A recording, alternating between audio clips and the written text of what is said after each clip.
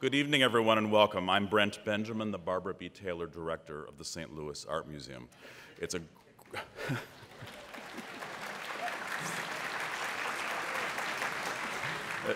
lovely and not necessary.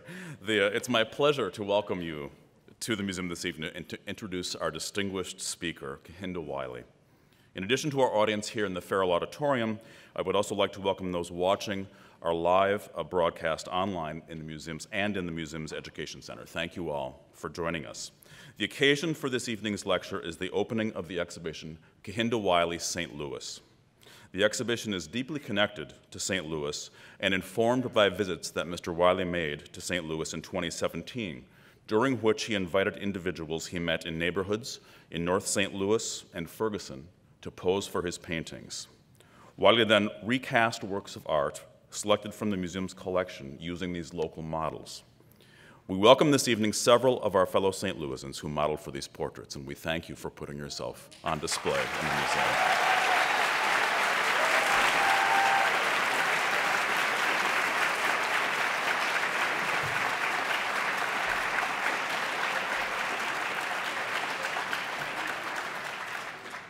Kehinde Wiley was born in Los Angeles and earned his BFA from San Francisco Art Institute and his MFA from the Yale University School of Art. Wiley was honored in 2015 by the U.S. Department of State with the Medal of Arts Award, celebrating his commitment to cultural diplomacy through the visual arts. In February 2018, and as we all know, Wiley's portrait of President Barack Obama was added to the permanent installation of presidential portraits in the Smithsonian's National Portrait Gallery.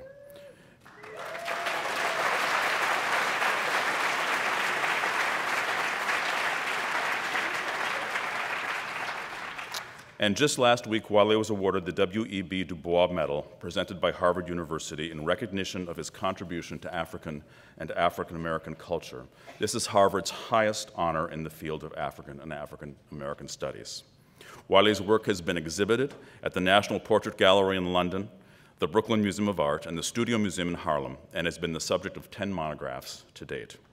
Generous support for the exhibition and related public programs has been provided by a grant from the Trio Foundation of St. Louis, which works to advance creativity and equality of opportunity in our region. The exhibition is also supported with a gift from Marianne and Addie Srenko. Kehinde Wiley St. Louis is on view in galleries 249 and 250 in the East Building until February 10th, 2019. We hope this evening's talk will offer insights into Kehinde Wiley's work and his unique contributions to the history of portraiture. Now, I hope you will please join me in welcoming to our stage, Kehinde Wiley.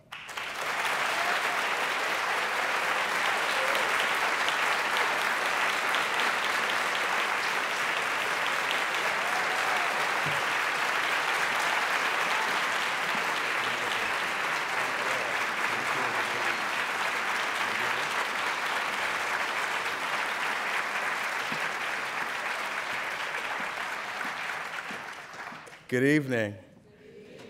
Thank you guys so much for coming out. I can't tell you what a huge honor this is and what an abiding pleasure it is to be able to see people of all stripes and ages from north and south coming around to look at something so primal, this urge to create something out of nothing, to create images in oil. Oil painting is something that is central to Western European culture. It's central to a vocabulary of dignity. There's something about oil painting that I fell in love with as a kid, and I hope tonight to be able to give you a little sense of what it means to me and what this show here at the St. Louis Museum means as well. Well, let's get started. This is a little different.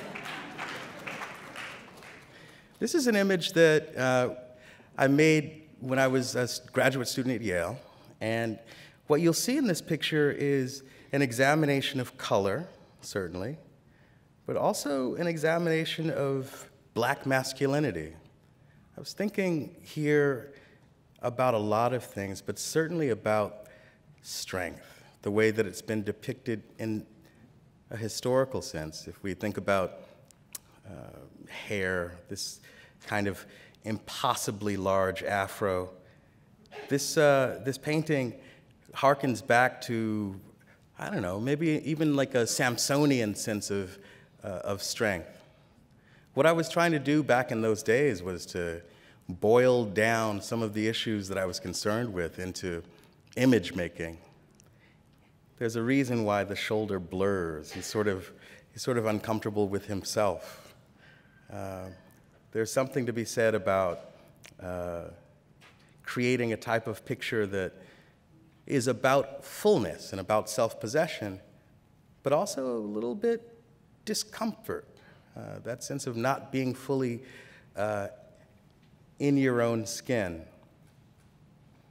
All of my work has been informed by a passion for the history of art.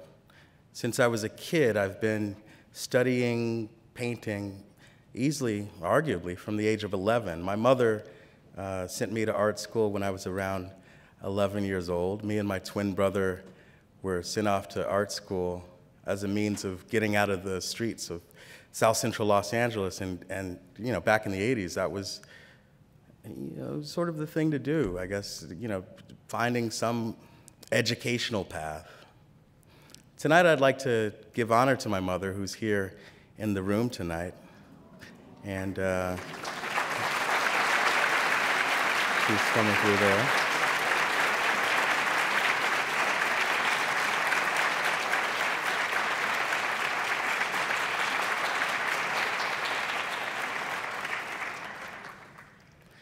I say that as a means of, you know, laying the record straight with regards to where my power comes from, with regards to where my instincts come from. I stand on the shoulders of so many people who came before me, from artists to people who encouraged me in small ways.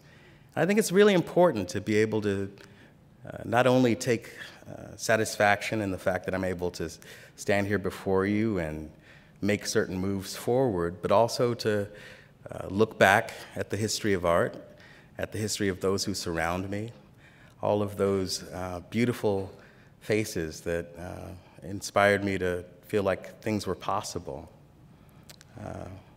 Without belaboring this matter, I'm going to talk a little bit about kinsmanship and about the people that you are with.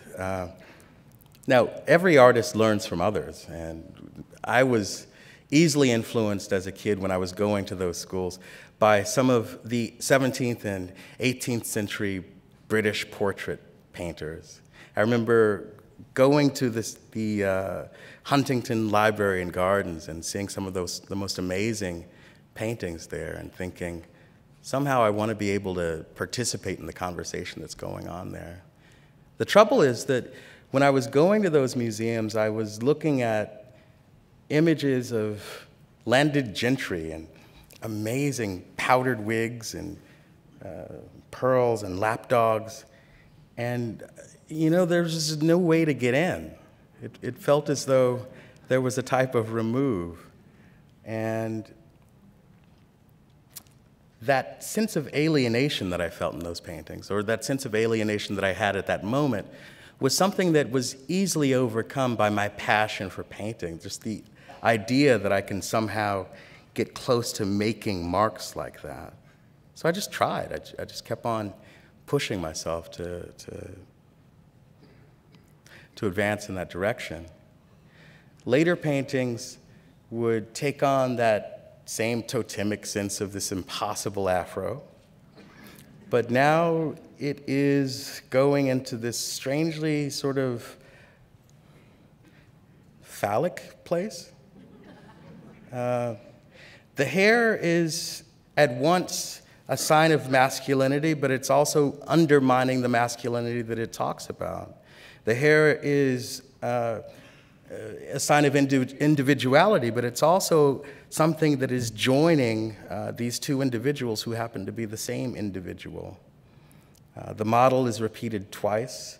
The twinning aspect is the same twinning that is something that I'm so familiar with. My twin brother is here tonight. There's a sense of like being a twin that is crucial to the DNA of my work, that sense of looking at someone who's grown up at the same time with you, at the same key crucial moments of development. Twinning in this work has to do with that real question of who am I? When I look at myself, do I see myself reflected in this picture or quite possibly in a broader way? The broader way in this picture has to do with the color sensibility that you see in the picture. All of these colors are pointing quite directly to a kind of acerbic pink, a type of color palette that you'd find more in a Boucher painting or a Fragonard. I don't want to bore you with art history, but there was a moment where things got really pink in Europe. And that pink sensibility was actually strangely in accordance to a type of masculinity that was being spoken about. People who had the power to commission the greatest artists of their time would commission their portraits in this type of effete, over-the-top, drawn sense of what pink could be. Color plays a very important role in the way that we think of things. In this picture here, you'll see that there is that same over-the-top hair that grows out, that spills out into the form. There's a sense of business formal, but at that same moment, this is the painting that I was making in my last year at Yale, I was obsessed with the way that color exists within culture. We think about fast food restaurants and we think about, oh, I don't know, McDonald's and fast food. We think about the colors of orange, maybe red. We certainly don't think about greens and blues. Food culture is coded for color. Class is coded for color. This happens to be Martha Stewart's 1999 home collection, Seafoam Green. That sense of status anxiety was something that I was highly influenced and interested in. And it was a question of how you can take those small moments that exist within culture and fold them into what paintings can mean. I left Yale, went to New York, and I had no visible means or possible means of surviving until I got the artist in residency at the Studio Museum in Harlem. They accept 3 artists every year, and I happened to be one of the lucky artists who could finally have a space to work, some small stipend to buy paint in a studio. And while I was there, I wanted to kind of clear the table, think about things a bit differently. I was looking at New York from a whole different point of view. I'm a kid from Los Angeles, California, where people don't populate the streets as much as they do in New York. I remember being in New York and being dazzled by that Saturday afternoon where people were walking down the street and peacocking and just being extraordinarily blown away by the sheer presence of blackness in Harlem in the early 2000s. One of those days I was walking down the street and I found this piece of paper that was in the street, and it happened to be this mugshot profile that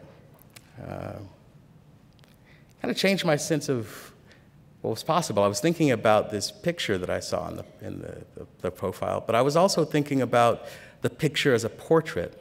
This is a type of portraiture. It's a sad type of portraiture, but it is, in fact, a type. Started working with that image, and I didn't just start working with that moment of chance. I started being obsessed with chance itself. Started being obsessed with this idea that had I not been walking down the street at that particular moment, that moment would not have happened and this entire enterprise wouldn't be here. Started painting this picture and thinking about removing the background because there was none. There was just this white field and this young man whose story we don't know. There's certain clues. There's beads that point to certain cultural moments. But the mugshot is a type of portraiture in the end. It's about reducing the body to full frontal, oftentimes side, type of display. So much of my work has been about taking the portrait and introducing choice into it. The choice that exists within so much of Western European art has to do with landed gentry, those who have the means to hire the greatest artists of their generation to paint pictures of them for all time, indelibly, into museum space, into personal collection space, into the most exquisite depiction of how they are at their most useful and beautiful. You know, this is tough stuff. What happens to someone like myself who feels at once alienated from that tradition and drawn to it? Do you throw away the baby in the bathwater? Or do you find a way to work within the tradition and find space for yourself? What I wanted to do was to create a space where the black masculinity that I occupy, the black body that I occupy, can be seen perhaps not in the same two-dimensional light that I had often seen in television and popular culture. There was a strange difference between who I am and what I was seeing in the world. I remember thinking about the joy that I see when I see friends and family, and the lack of joy that I see in the depictions of black men in popular culture. It was a project that I wanted to create that basically went to the heart of that. I got a number of individuals to smile for an hour. You'll find that they're all at different points of that smile. One's at 10 minutes, one's just starting, one's at the end of that hour. It's a video performance that is both kind of mesmerizing and heartbreaking. And it's one of those pieces that points to my practice in painting, but also the practice that goes outside of it. All of these young men were people who I met back in, I believe, 2001 when I first came to New York. And I wanted to take that moment of chance, that same moment when I was finding myself and trying to figure out my life, that same moment when I was finding that mugshot photo in the streets, that same sense of radical chance.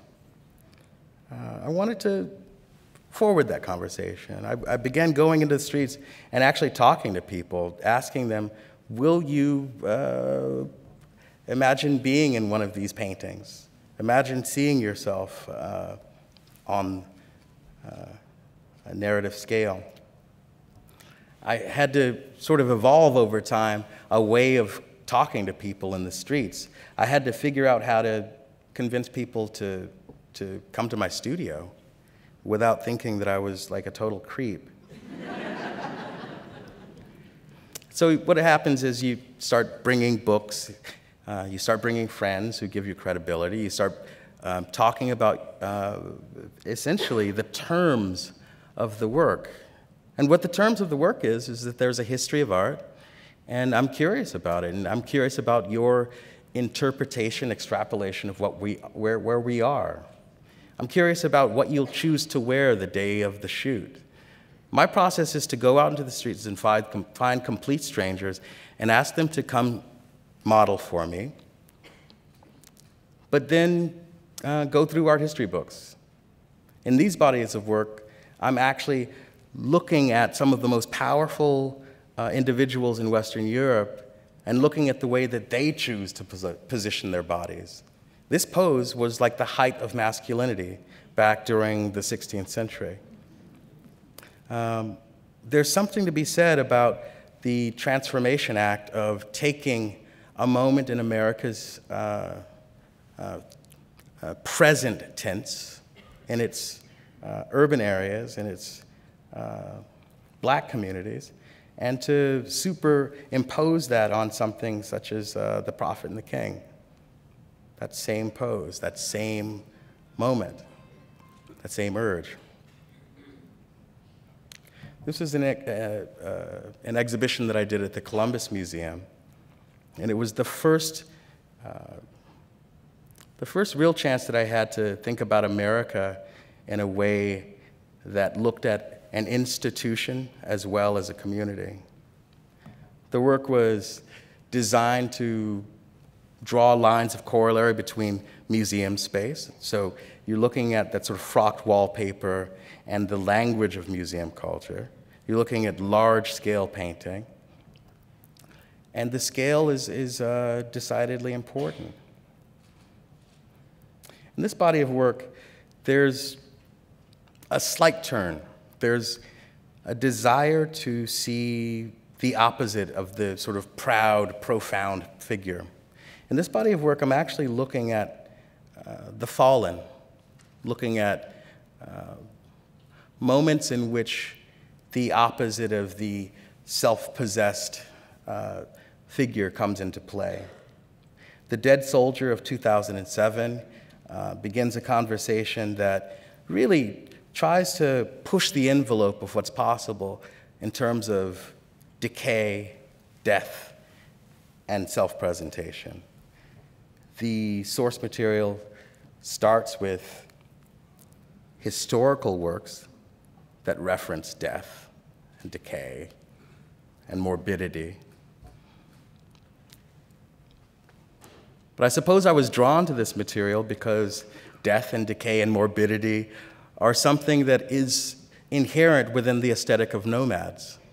There is inherent within any society or any group of people that have to overcome so many hurdles generationally that you improvise new solutions.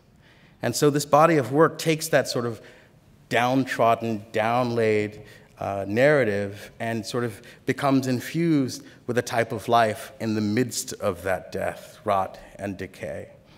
This sense of street casting, again, using that same narrative of the chance and the moment and the American street, but also introducing a little bit of light in the end of that tunnel.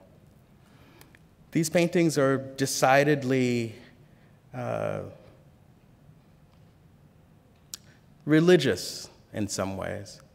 The light that you see in these paintings is drawing almost directly from the Venetian school.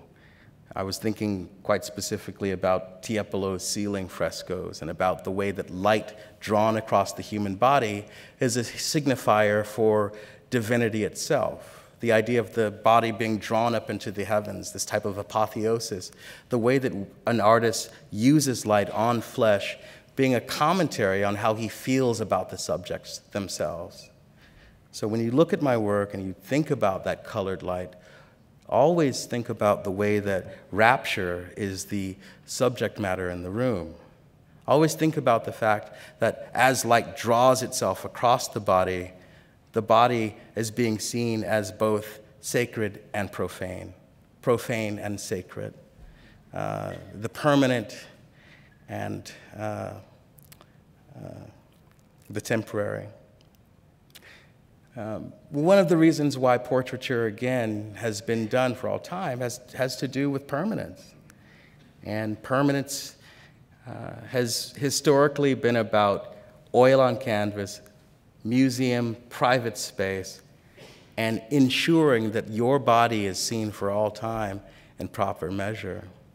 For that reason, so many of these grand portraits have been portrayed in really large scale. If you go to the Louvre and you see some of the great historical works that I'm inspired by, you'll see that these paintings are massive. They contend with you three-dimensionally, almost as though they're bodies themselves. I wanted to be able to participate in that conversation. There's a reason why this painting is on that scale. There's a reason why the way that we think about this painting as being something that pulls the human attention has much less to do with scale, sadly, than race. The conversation that I had historically around scale was around those artists who proffered on an idea of fixed vocabularies for a chosen few, an inside group.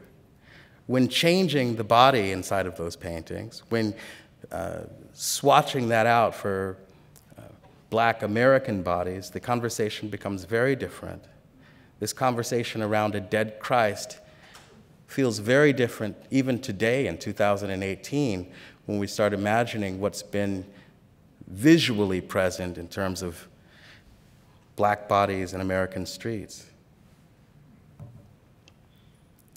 There's a process to this, and that process is to go into not only the visual culture of times before, but also use decorative components from the times before. You'll see that there's oftentimes flowers that sort of insist themselves in paintings. There's a reason for that. There's oftentimes a desire to take a specific moment in time, whether it be from the 17th century and allow the decorative traditions from the 17th century to wash across the backstage of those paintings. All of these ideas is to sort of populate the back of a painting with a sheer feeling of a time period. The process is also to literally take the model into the position that the original painting was based on. So this guy was like created out of putting muslin down, pouring water onto the muslin, and creating that painting. So it's a work of real sacrifice. Equestrian portraiture is something that I got into when I was thinking about the Second Gulf War.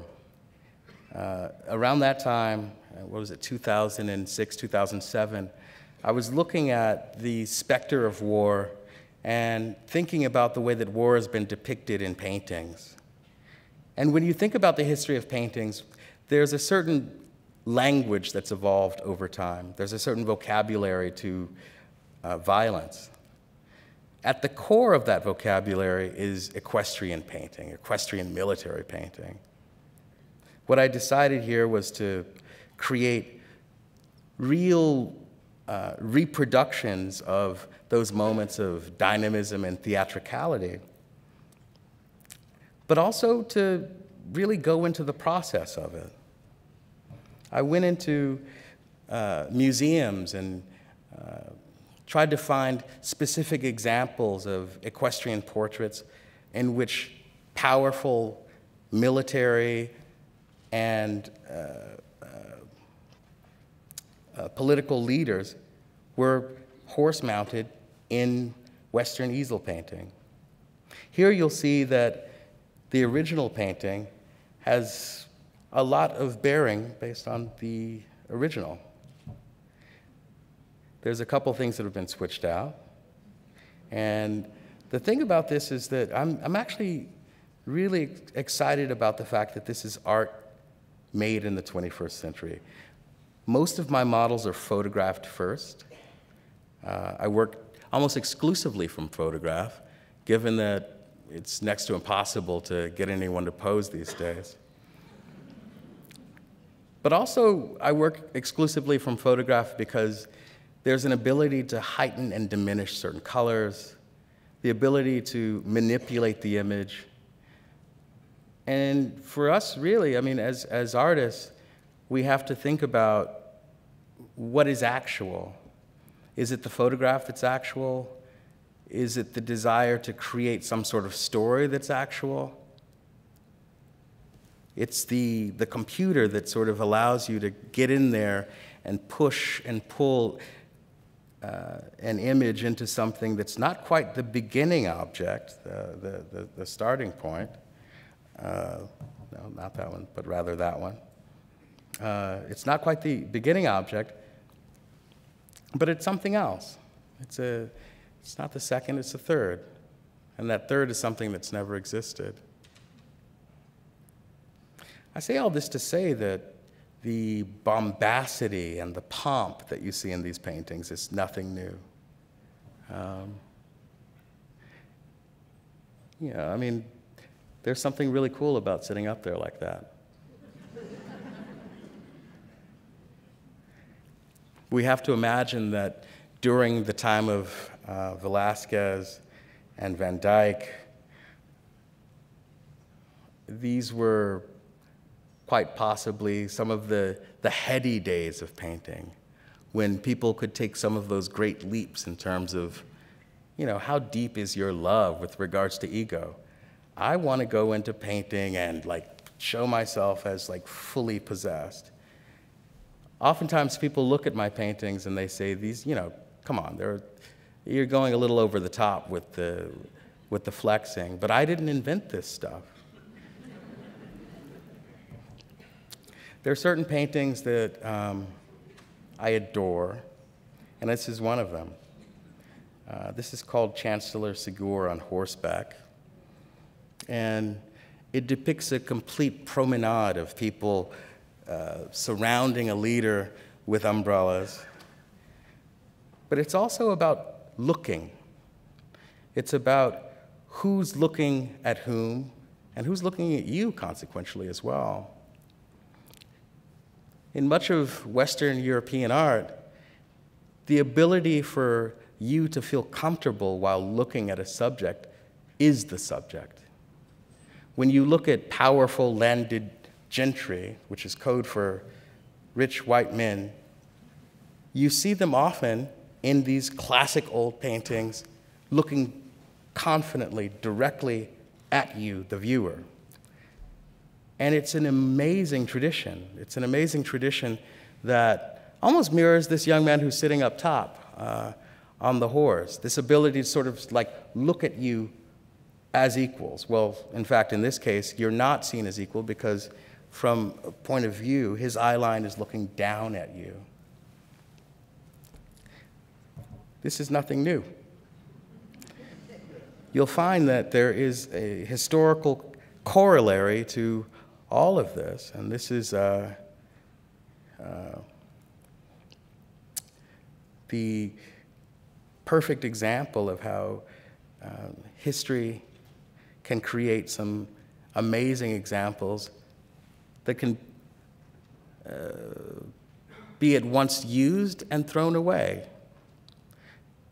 I think that I've got an attraction to this type of painting, but I also think that I'm quite critical of this type of painting. The job of an artist is to take those twin desires and to create something with them. The trouble is that everyone was lying at the time.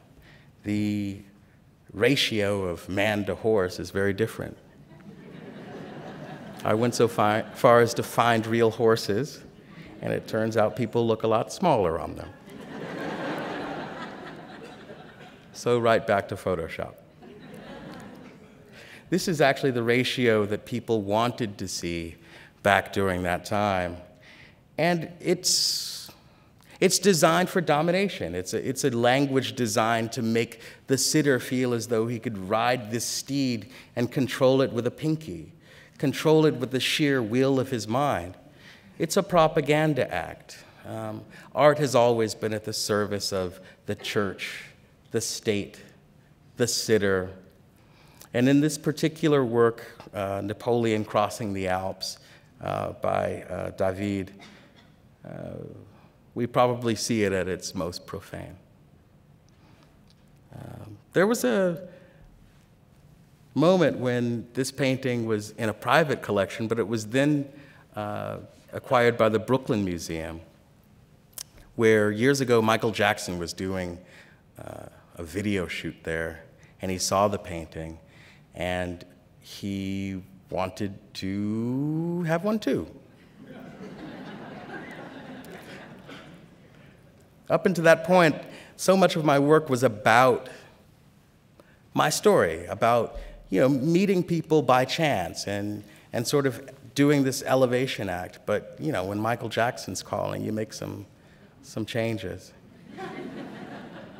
The trouble is, I didn't really think it was he, and so I ignored the call. And after a number of days, people called me who I trusted and said, "Dude, pick up the phone. Michael Jackson's calling." And so I did. This was actually the outcome of that conversation. This is the last commissioned portrait of Michael Jackson before his death.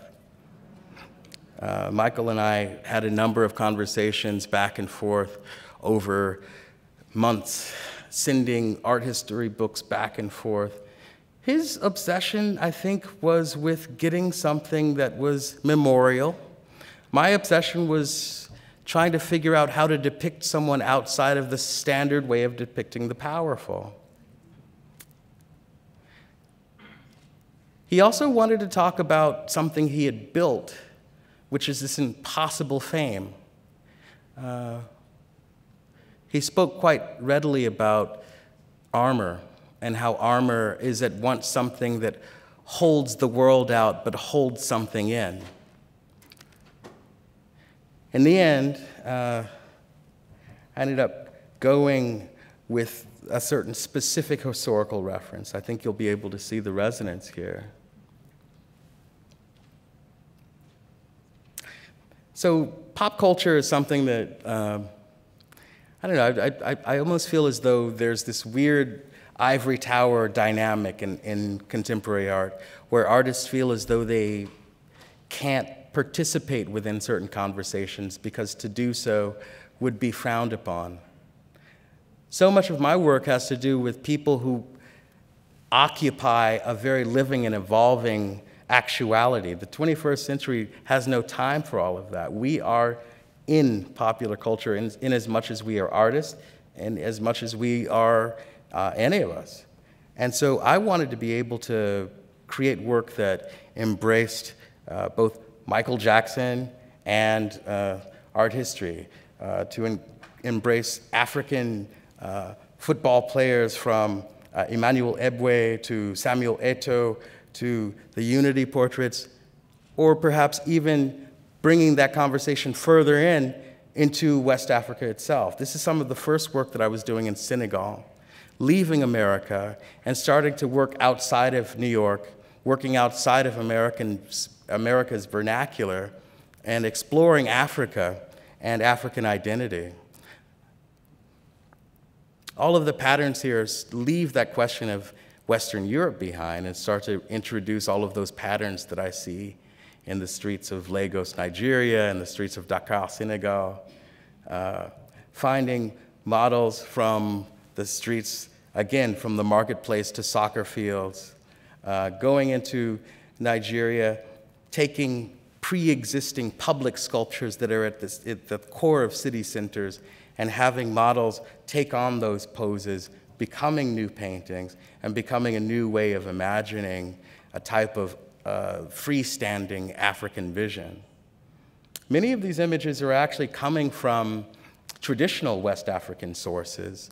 You'll see that this sort of Dogon couple, for example, is something that exists pre-colonially,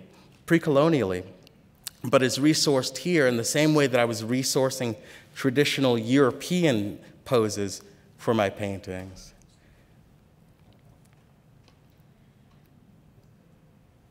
Here in Brazil, I was going into the city centers in Sao Paulo. I was going to the favelas and looking at the public sculptures from all of those works that young people look at all over the place and imagining themselves sort of repositioned in that history. Brazil is one of a series of locations that I went to try to get to terms with this question of globalization. What does the world look like on a global scale? And how can we, as artists, start to create a vocabulary or a narrative surrounding the broader evolution of global culture? The Brazil paintings opportuned a means by which to look at Portuguese and Spanish presence in South America, but it only served to sort of heighten my interest in traveling even further. I went on to India and started looking at romantic notions of the Orient and how Europe was looking at the Orient as a repository for its desires.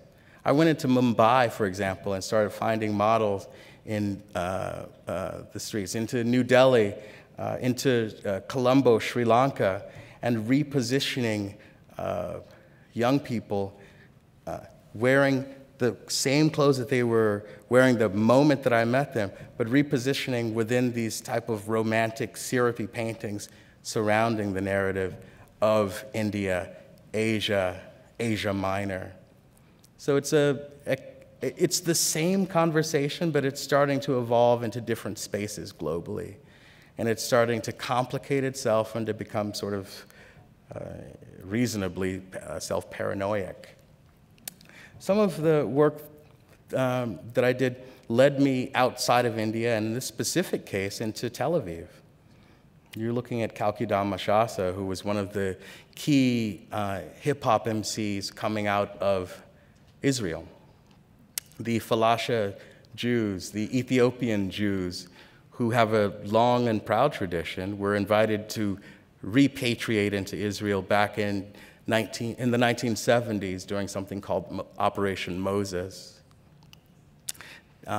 There are some issues with regards to race all over the place, and certainly in Israel as well as in the United States.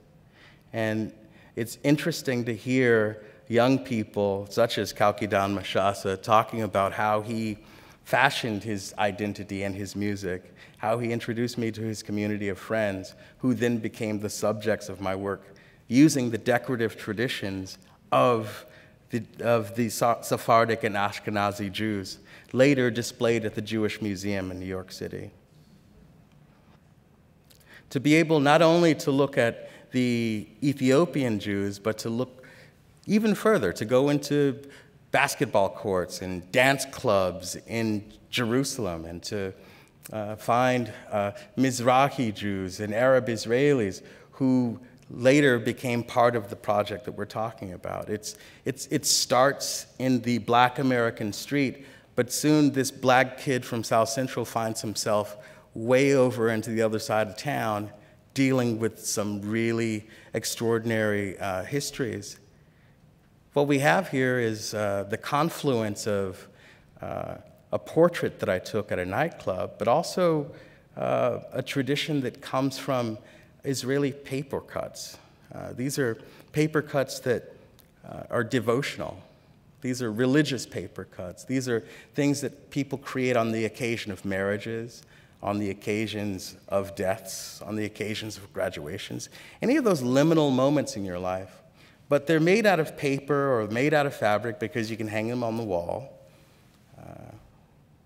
And if you need to move, you bring it with you. Again, this is the aesthetic of nomads. This is that way of picking yourself up and creating something new.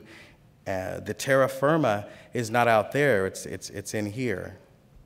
Now, further examples of that would be paintings such as this, which come directly from that same tradition. Another paper cut background, another subject found through the series of young musicians from the Ethiopian Jewish community in Tel Aviv.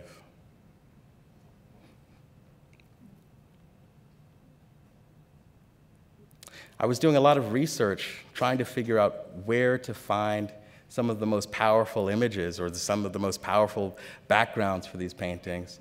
And I found them in some libraries and started reproducing them and working on them in my studio. And it turns out that much of them were actually in the permanent collection of the Jewish Museum in New York right up the street. So when I had the opportunity to display these paintings, I actually had the opportunity also to have the originals laid out in front of the paintings as they were displayed. My work next took me to Africa. Here's pictured Bartholomew Togo, who's a contemporary artist who comes from Cameroon, who was one of the people who helped me as I traveled through Africa, looking at textiles, trying to find those fabrics that become the backgrounds for my paintings and consequentially my clothes.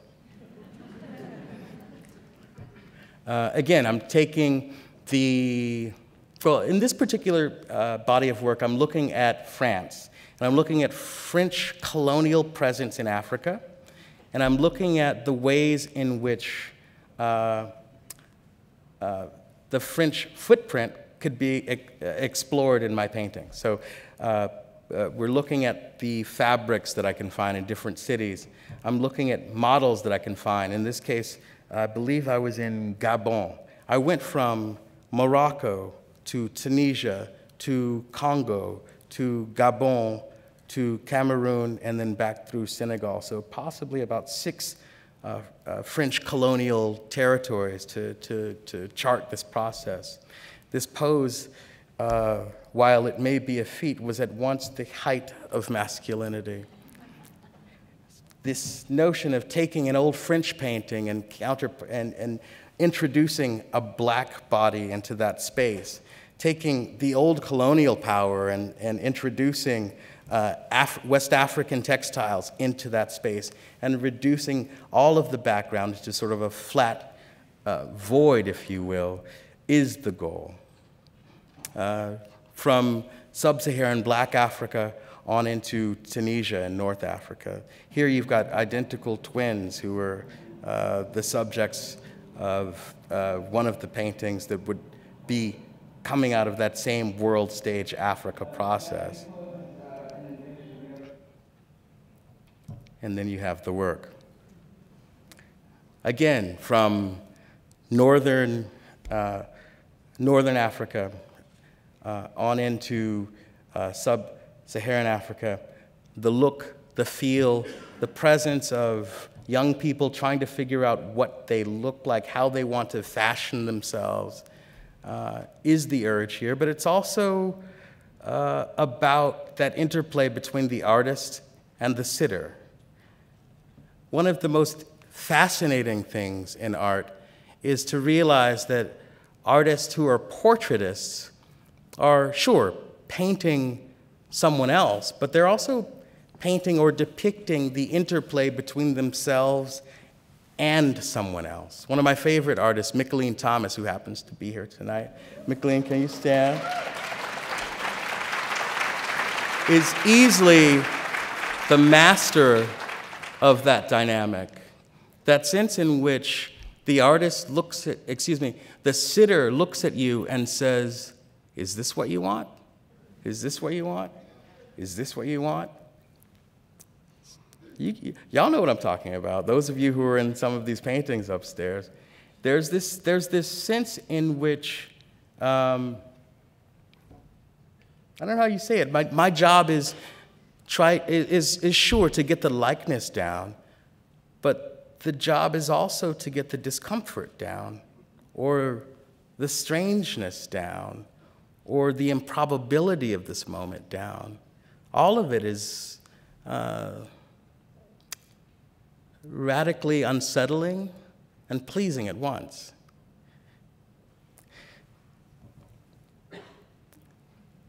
The process has always been about creating unity between different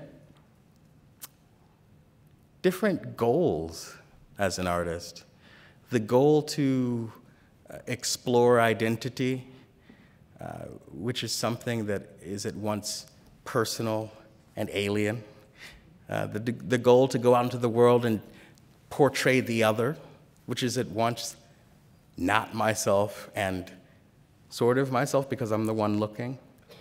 And it's also a means of creating self-portraiture, strangely. Who's doing all the looking? Who's doing all the pointing? this question surrounding the self came into direct crosshairs when thinking about gender, thinking about the presence of women in painting and the historical means by which women have been appropriated and consumed and subsumed in Western easel painting. In Jamaica, I went into dance hall culture. I literally went into the streets of Jamaica from, excuse me, y'all, this is a little bit of a tickle. Oh, y'all coughing too.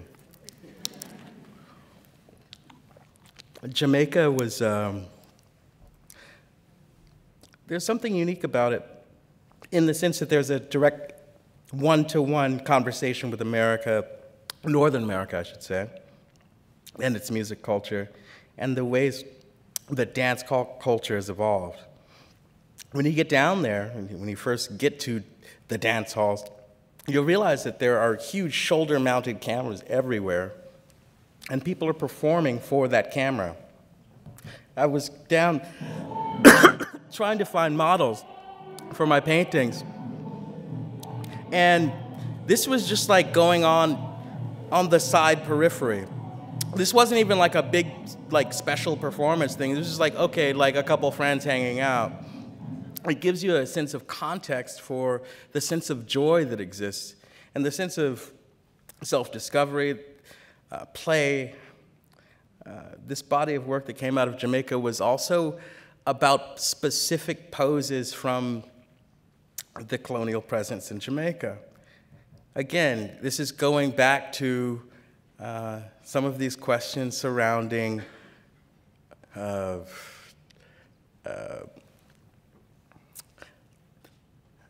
how does an artist go into the world, find a new piece of it, find himself lost, and try to find himself in any measure?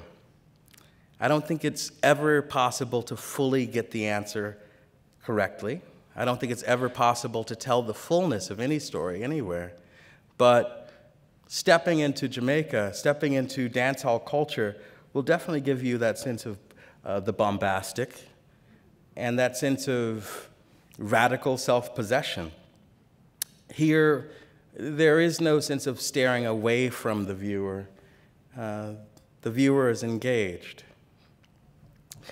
In Haiti, I created a competition, a type of faux beauty pageant in which there was no judges, no real rules.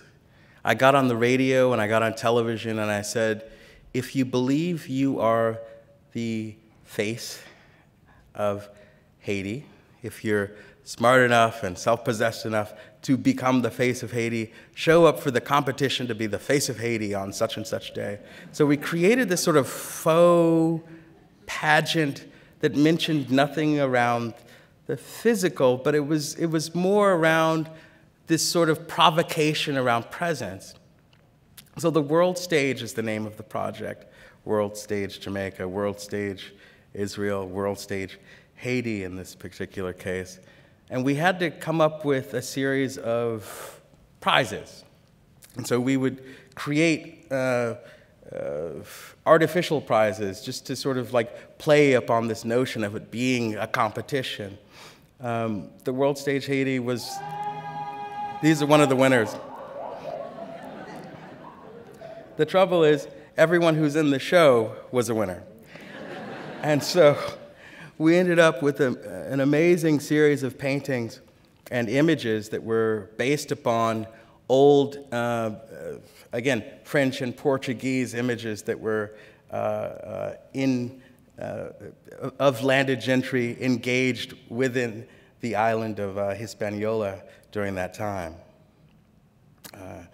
You'll see that it's a process of a lot of work and a lot of care to get it right. But it's also a process of learning. Each new space gives you an excuse to explore new aspects of what's possible visually. Each new space gives you an ability to explore what's possible decoratively. The work that comes out of Haiti is about a beauty pageant that never happened. It's about the building of a castle that was never built, but the art itself occupies the rooms. How do you create work that exists in direct consequence to your desire to tear down certain fantasies? A few years ago, I partnered with Riccardo Tisci, who created these amazing gowns. These are sort of like one-of-a-kind couture gowns for a show that was based upon paintings in the Louvre. This show, I wanted to sort of create a conversation surrounding that same question about the gaze, G-A-Z-E, not G-A-Y-S.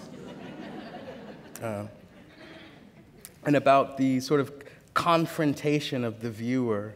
How does this sitter feel versus those other nude sitters that you've seen in so many of the salon pictures coming out of Europe? How does this picture feel versus those who you've seen in other classic religious or Hellenistic pictures coming out of Europe? I allowed for each model to sort of go through different poses and to choose how they wanted to be depicted. I created both small-scale and large-scale over-the-top pictures of women in both white, sort of pure images and dark, in quotations, unpure notions of dress. But you'll see, this is the birth of this sort of field in decay. And alongside that body of work, there was some of my sculptural work that I think gets very little attention. Here there's a sculpture in which the celebration of hair culture in Black America starts to become something that goes almost back to some of those first paintings that I showed you, where the twinning and that sort of joining of the self comes into play. Here it starts to sort of wrap itself into itself and becomes either a trap or a source of freedom. I suppose that's for the viewer to decide, but it's ultimately entitled Bound. Hans Memling inspired some of my smaller works.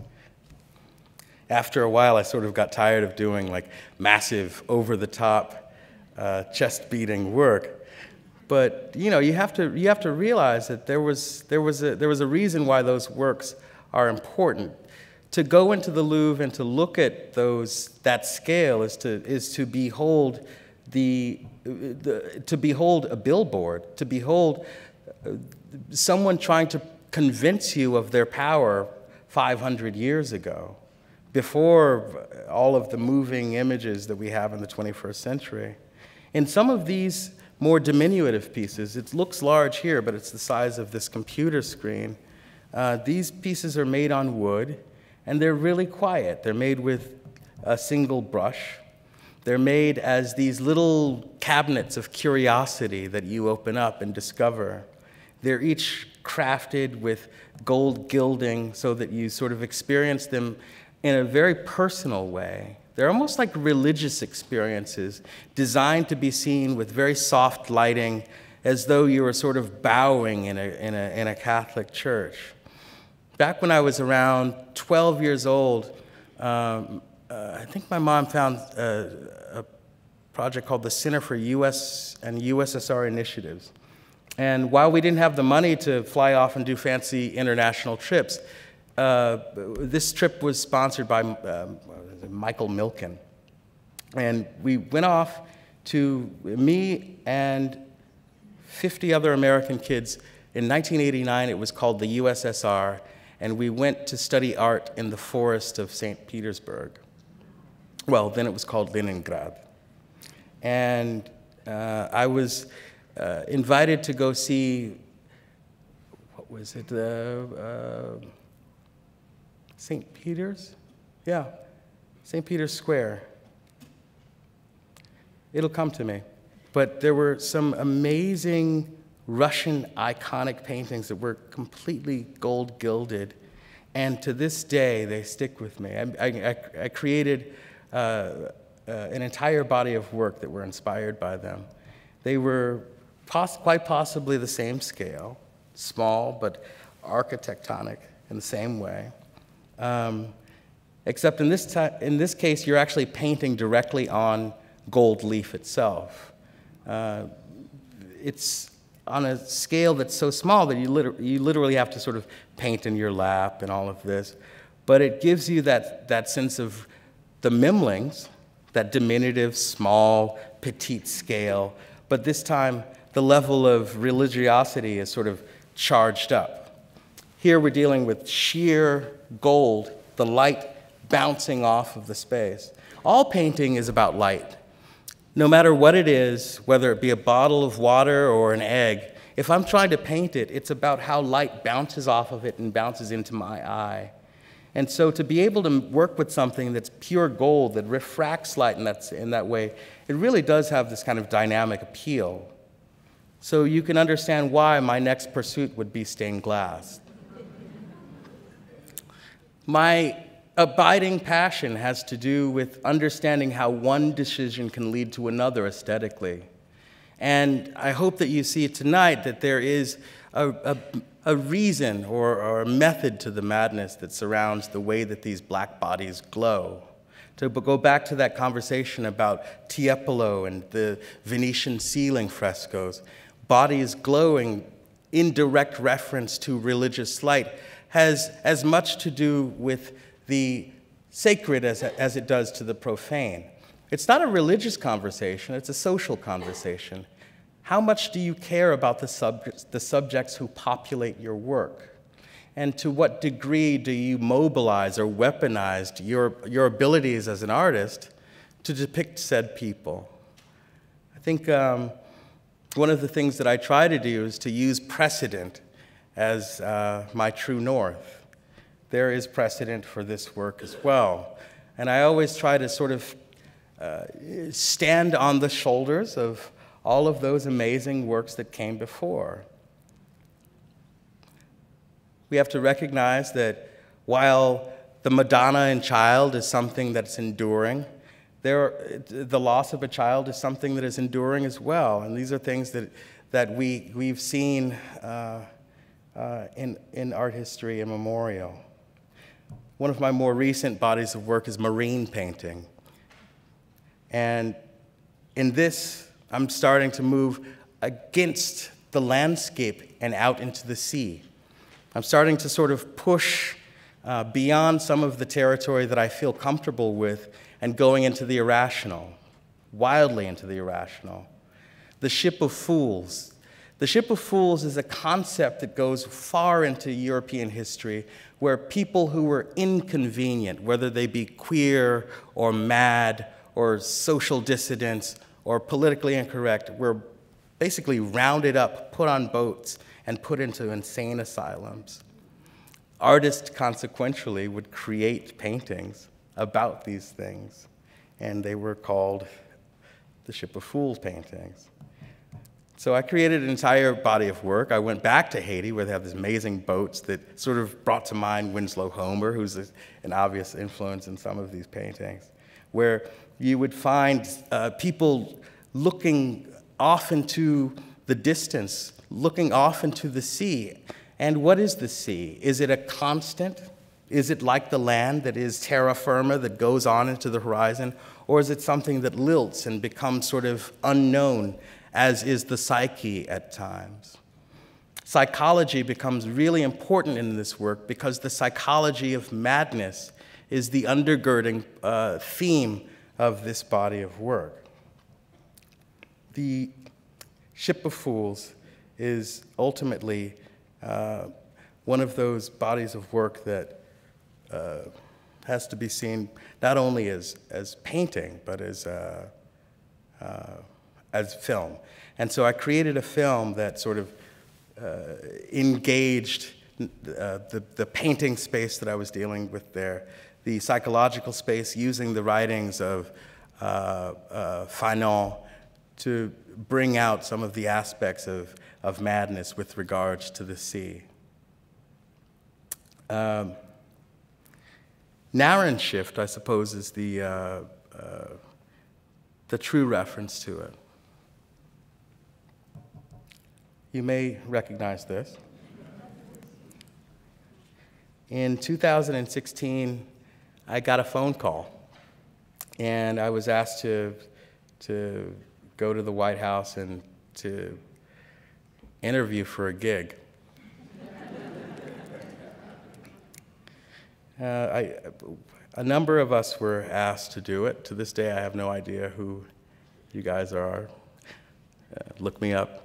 I'd love to have that conversation. But this is something that was so difficult to do.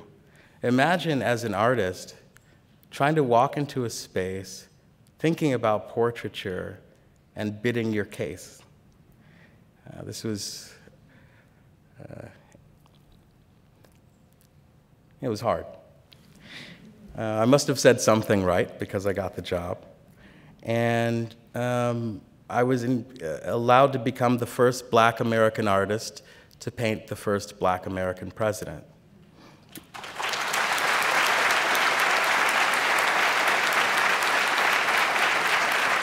One thing you must know about Barack Obama is that he's incredibly and indelibly a man of the people. When we began this conversation, one of the first concerns was, how do we get away with all the honorifics?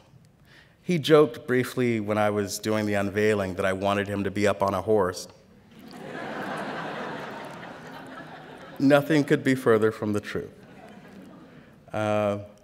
What I did want was to begin a conversation around how most of my work was around people who we don't necessarily pay attention to every day, people who aren't famous and powerful.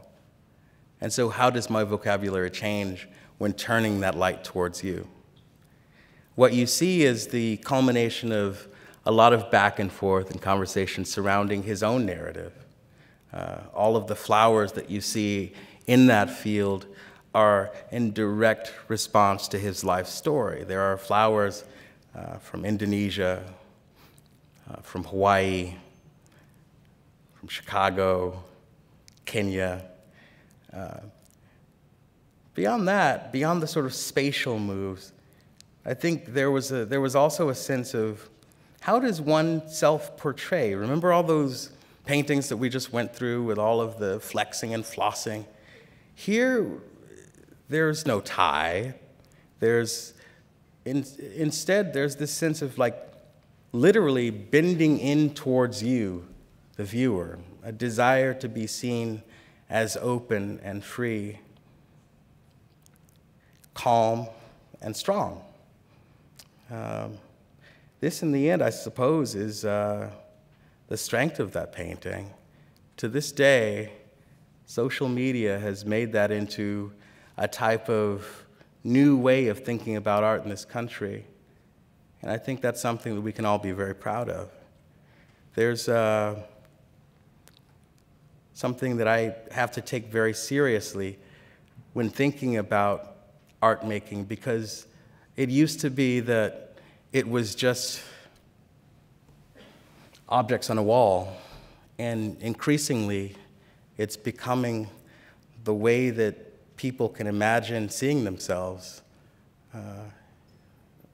in museums across the world, and in spaces in which dignity is celebrated all over the place. Thank you.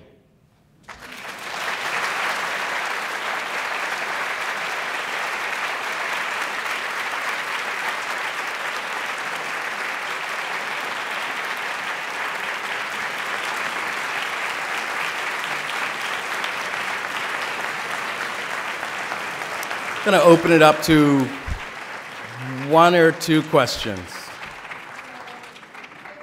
We have time for a couple questions. We actually have we'd like you to come up here to the mic if you could, please. If you have a question, you can line up. We'll take a couple. We have one question, though, that has been sent in from one of our watch sites at Harris-Stowe State University. We'd like to take a question from our simulcast audience, if we could. So the students at Harris-Stowe State University sent in. You mentioned Mickalene Thomas as being one of your contemporary artists that you respect. Are there any other contemporary artists that have inspired your work in the United States or outside of the U.S.? Are there any other contemporary artists who've inspired my work in the United States or outside of the U.S.? Yeah. I mean, a lot of us are friends, and we talk to each other, and what's really important to know right now, especially in this day and age, is that we're able to sort of connect and see each other in real time. We're able to see what's going on in studios even at a distance, or talk about anxieties. When I was at Yale the first year, I think it was just me and Wangechi Mutu, who, if you want to have some names, let's add her up there. She's actually one of the bright and shining stars there. The following year, I was joined by Mickalene Thomas, who is an abiding love and joy. But as I moved into New York, I began meeting all number of creative forces. And you can add Hank Willis Thomas into that list. But I think beyond that, we have to move a little bit before, because I don't want to talk just about peers. I also want to talk about those people who sort of set my arrow going into the right direction. There was a time when I was so used to looking at a type of painting at galleries and museums in Southern California and kind of got into a little bit of a rut. And I turned the corner one day at the Los Angeles County Museum of Art, and I saw a Kerry James Marshall painting. And it literally changed my life. The ability to, I think I was, I don't know, 14 years old at the time, looking at this painting and thinking, if this man can do something like that, anything's possible. And it was glorious. It remains to be. Thinking about the work of Glenn Ligon and Kara Walker. I don't want to create a go-to list of who my favorite friends are, because that's just going to be too incestuous. But what I will do is to say that I've been incredibly blessed with an embarrassment of riches with regards to influences and friends.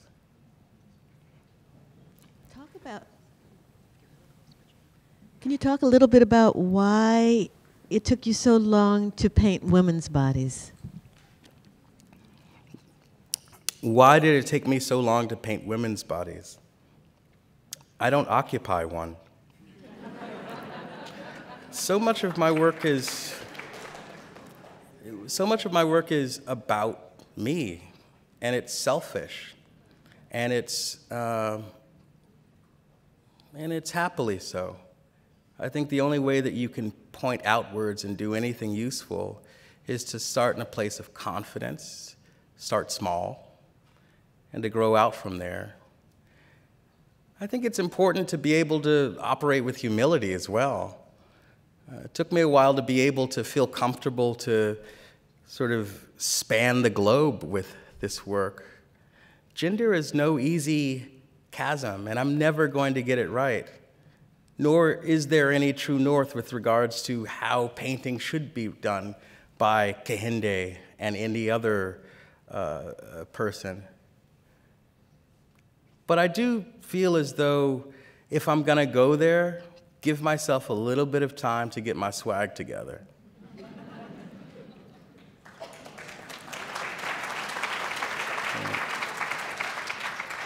This will be our final question. First off, I want to say thank you for your bravery and what you do. My mind is blown. My daughter just left, unfortunately. She was an invitee here. My daughter is getting ready to paint a Metro bus tomorrow. I am trying to be, or put her on the same path as you. Also, maybe what shall we do to try to become one of your models? And I mean that with all seriousness. But yes, sir, I want to tell you thank you. That's really what I want to say. And like I said, number two, how do I get...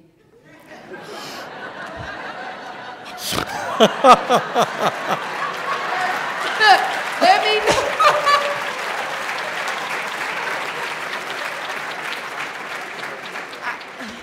I knew you were somewhere in this room. You saw me. I sat in the row like, There's always one. And if you can't find it, it's you. Right? Right? No, I just admire what you do. But yes, sir, I want to. Yep. So I think I did hear some question about your daughter in the beginning.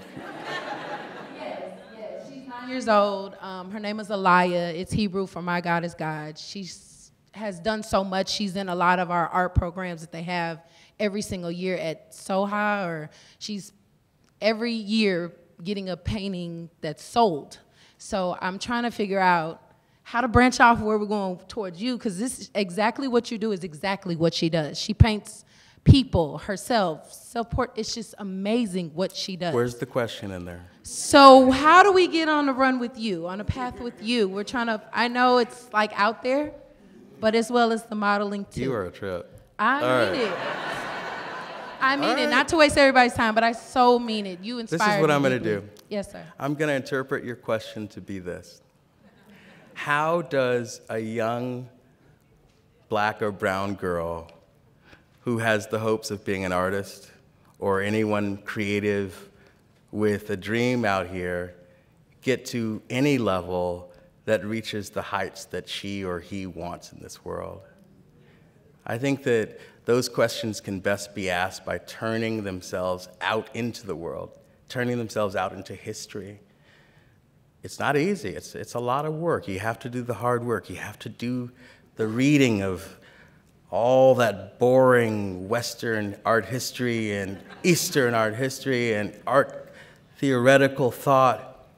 You have to engage yourself in both popular and unpopular cultures.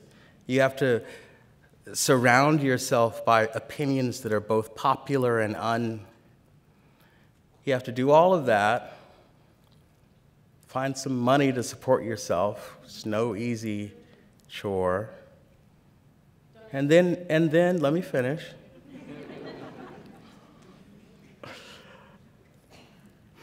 And then move out into the world as though you had never done any of those things. Turn in on yourself and try to concentrate on yourself and figure out what it is that makes you curious about yourself and the things that turn you on. And until you scratch that itch, you're not making epic art. I think people look at this art enterprise as being something flip, but it's serious stuff. It's hand-to-hand combat with yourself. And you have to prepare yourself and arm yourself as the strongest warrior possible. Thank you, guys. Have a good night.